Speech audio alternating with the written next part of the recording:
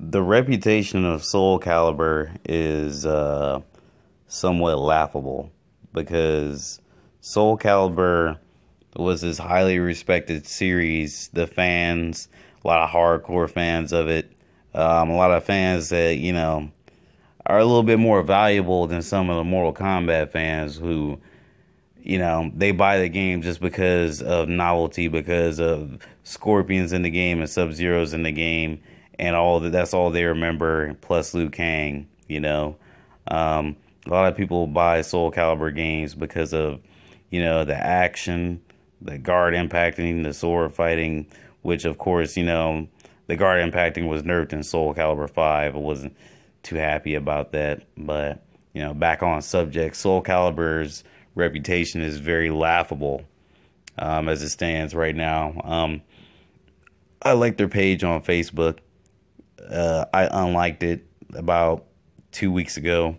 No, not 2 weeks ago. Maybe it was a month ago.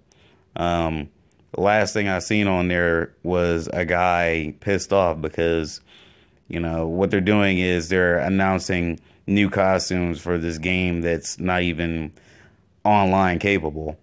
So basically you have a game with, I think there are less moves in Soul Calibur 3 because they took a lot of moves out and, they put in different combos, like easier combos, kind of like how it was like in Soul Blade or in Soul Calibur. But people are unhappy because they can't play the game online and they're not getting any more story, which I can understand that entirely.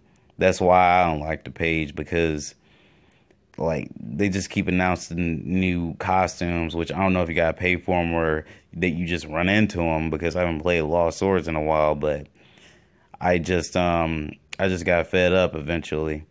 Here's a new thong for Sophitia. We know you Dead or Alive fans, you like shit like that, so we're gonna put it on Sophitia. Let's give her a thong. Let's give her a thong, and let's give her something to barely cover her nipples.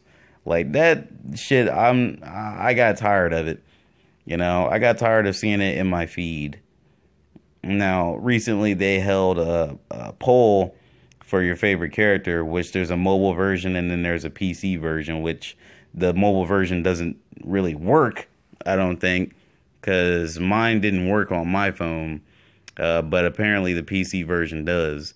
I voted for Huang because he was Mitsurugi's rival in Soul Blade, and they never should have gotten rid of gold like that. You know what I mean?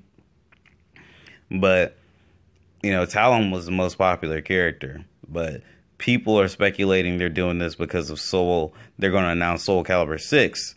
And I think they may do that at E3 because Namco is supposed to be announcing 2 fighting games at E3. Some people speculate Tekken 7, but Tekken 7 has already been announced. I don't think they're going to give us like a release date on E3. I mean, at E3, because this game still needs some work done to it. I think it's actually far from finished. I don't think we're going to see Tekken 7 this year, the way I feel. We're probably going to see it next year because they need to add more stages and whatnot. But back to Soul Calibur, they may announce that, and they may... Because, I mean, what else would they announce? Tekken Cross Street Fighter? I don't think they'd do that at E3. That's more like a Tokyo Game Show type deal. But anyway, yeah, Soul Calibur is receiving a lot of heat from his fans. If you go onto their page and look at some stuff that, they post recently about, new costumes for Soul Calibur Lost Swords, you will lose your shit at how many people are actually saying, like, negative things directly to Soul Calibur and tagging them in it. I want to say 10% of the people on Soul Calibur's page that like it right now actually say positive things about Soul Calibur Lost Swords, and the other 90% are like, where's Soul Calibur 6? Why do you keep posting this useless shit? What is this stupid shit? Nobody cares. You know what I mean? I even at one point in time, I was like, so when is Soul Calibur 6? Because this game is not multiplayer. It has no story. It doesn't involve any story at all. And quite frankly, it's a terrible system. The last time I played, it was just a terrible system. There was nothing There's nothing addictive about Soul Calibur Lost Swords. It's not like Tekken Revolution where you could. It's a free to play game, but if you lose, you get so mad and you want to like pay more.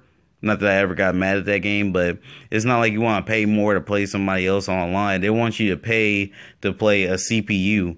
Like I can play a CPU on Soul Calibur 4 all day, and I could, still have as much fun as Lost Swords, but that's not what the previous generation was about. It's more about online fighting and story. Like once the story's done, you're done with the story with whatever character, let's go online. That's just what it's about now.